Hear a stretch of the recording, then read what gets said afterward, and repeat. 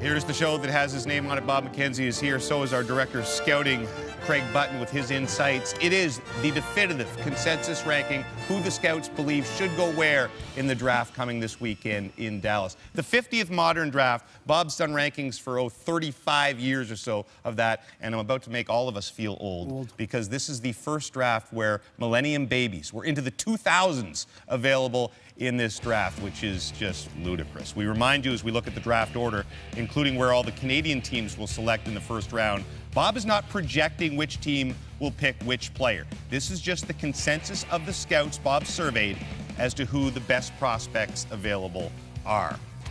Television is usually about creating drama, sometimes fake drama. That's what we do. We're not even going to bother because this has been obvious from the beginning of this year, perhaps the beginning of last year. Number one will be Can't Miss Rasmus Dahlin. Här är det Dahlin som visar upp sin fina skridskoåkning och skapar den här möjligheten. Rasmus Dahlin gör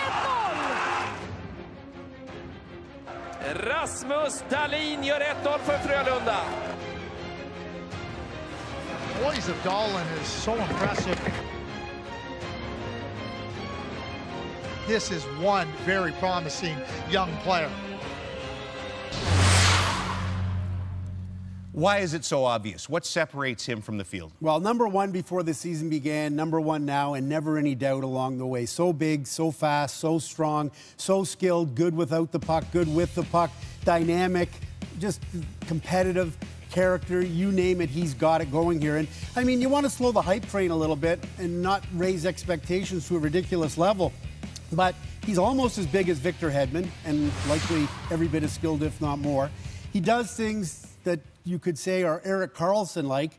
And if you really want to get into the granddaddy of all comparisons, there's a lot of elements to his game where he makes it look so easy, where it's like Nick Lidstrom. But you don't want to take an 18-year-old kid that's never played a game in the NHL and put him on that level. But the reality is this, whether it was Hedman, Karlsson, or Lidstrom, none of them did the things at age 18, 17, 18, that this kid has done. So figure it out from there. When he goes number one, and we know he's going number one, he will become only the second Swedish player to be the number one overall pick in the draft. The other, of course, Mats Sundin to Quebec in 1989. That one worked out pretty well as well, although the hat didn't fit so well on Mats's head. Director of Scouting Craig Button, you've been on the Rasmus Dahlin train for years here. We've really seen this coming for an awful long time, haven't we? Yeah, we have, to Bob's point. I mean, what he did at a young age, 16 years of age, it's really unbelievable, unprecedented, and the skills are obvious, but the creative mind sees opportunity, and when they don't have the play that is in front of them, they can improvise, and that's exactly what Rasmus Dahlin is capable of doing. And he's going to Buffalo, and his coach is Phil Housley. The similarities in terms of deception and improvisation are eerily similar. So Phil Housley's going to get a real good kick out of watching himself play in a Buffalo Sabres uniform when he gets a close-up look at Rasmus Dahlin. Two things remain unchanged throughout our three draft ranking shows that we did this year. Rasmus Dahlin at number one, and at number two, Andrei Svechnikov from Russia. Oh, Svechnikov! He's one of the top considerations to go first overall in the 2018 NHL Draft. What a play from Russia, and what hands from Svechnikov. He's a special player. A little bit of dazzle there from the Russian star. Elite talent, elite talent. So was Svechnikov at number two as definitive a choice as Dahlin was at number one by the scouts? Yes, although for much of the season that wasn't the case. For much of the season we had three wingers, Andrei Svechnikov, Filip Zadina, and Brady Tkachuk, that were in this group, and Svechnikov always seemed to come out just on top, but the opinions were decidedly mixed depending on who you talk to. But now, in this final analysis, he was a unanimous pick at number two. He had separated himself from Zadina and Tkachuk and the rest of the field. And in fact, some scouts I talked to said he's closer to Dahlin than the rest of the field is to him. He's big, he's strong, he's fast, he's skilled. He can score goals anyway, off the rush, one-timers, off the cycle, going to the front of the net, getting your nose dirty, and really Americanized too, North Americanized. He's been in North America since he was 16 years old. Played in Barrie, 40 goals in 44 games. That's goals per game at .91. Highest since Connor McDavid, who had 44 and 47, a .94. Give us a scouting report on Svechnikov, Greg. Well, we talk about the top skills, and you know, when you start to go through the scouting report, it's pretty obvious that this is an elite talent. I mean, right from the skating, which is outstanding, the shot, he can score in a lot of different ways. The goal scoring, as to Bob's point, he can do it in all manner of ways. He can do it with that excellent shot. He can do it in tight. He understands how to get himself unchecked. He's got fast hands. And when we start talking about comparable type players, the name that always comes to my mind is Marian Hossa. That ability to play on the big part of the ice, on the small part of the ice, and be able to drive the puck and drive offense. That's Andrei Svechnikov. And to Bob's point, he certainly looks like the guy that's clearly separated himself from the rest of the pack. Right, so Dahlin separated himself up here. Svechnikov has separated himself here. So now it gets interesting as we get to 3 through 5. Actually, it's become much more interesting. In fact, everything that was structured before seems like it's blowing all over the place here. But let's look at the 3, 4, and 5, starting with number 3, Brady Tkachuk, the big, raw-boned Boston University winger. He's less refined, not as polished as the other elite wingers, but he plays a hard-driving, aggravating power and agitation game. He proved at the World Junior Championship he can deliver high-end offense in elite pressure-packed competition. Because quite frankly, there were times at Boston University this year where he simply didn't produce or create at the level for a prospect ranked this high. 9 of the 10 scouts we surveyed by TSN have him as a top 5 prospect. His only rank outside of that was at number 7. So right now, a real good bet to go in the top 5. Number 4, Filip Zadina of the Halifax Mooseheads. The crafty Czech with the quick feet and quick hands in tight spaces and small places is arguably the best natural goal scorer in the entire draft. Witness his 44 goals in 57 games. Not as big and powerful or as athletic as Svechnikov. In fact, Zadina's NHL Combine physical test results of those elite players were best at average, but he has an amazing release and a deadly accurate shot, but he can also make plays at a really high level. Remains a consensus top 5 pick, but it is noteworthy that 5 of the 10 scouts surveyed by TSN did have him slipping outside their top 5, so that'll be an interesting development to watch. Number 5, Jesperi Kotkaniemi. The big Finn has been rocketing up the charts, moving from number 19 on our mid-season rankings to number 5 with a bullet now. He is the undisputed number 1 center in this defenseman and winger-heavy top 10 field. Kotkaniemi was a star at the World Under-18 Championships in April, and he led Finland to a gold medal with stellar scoring, playmaking, and a 200-foot game. He's not blazing fast, but his skating makes the grade, and stylistically, he reminds a lot of people of the way Alexander Barkov plays. So this guy's been on a rocket ride over the course of the season, and I would expect that continues as he pushes to get in the top 5. And up 14 in our index, rating where they were last time. We'll see that throughout the show on the right-hand side of your screen. Dahlin will be the 13th defenseman chosen first overall in the 50-year history of the draft. Svechnikov projected to be the first Russian chosen second since Malkin back in 2004. So no Canadians in the top 5, which is a rarity. It will be the first time since 1999 if it follows the order that Bob has there, and only the second time in draft history the Canadian has not gone in the top 3, let alone the top 5. I take it we're going to get to some Canadians. So as we go through 6 through 10, who is the top Canadian prospect? Well, there are some Canadian prospects that could punch into that top 5, and the first guy with the best chance of doing that is number 6, Noah Dobson. Now, he's the big 6'3" defenseman from the Acadie Bathurst Titan. He earned the pre-draft title of top blue liner not named Dahlin, in part because he played so well and so long in leading his team to the Memorial Cup championship. Dobson's a really strong skater. He's got a high degree of creativity and vision and offensive prowess. And the scouts really feel like we're only seeing the tip of this iceberg.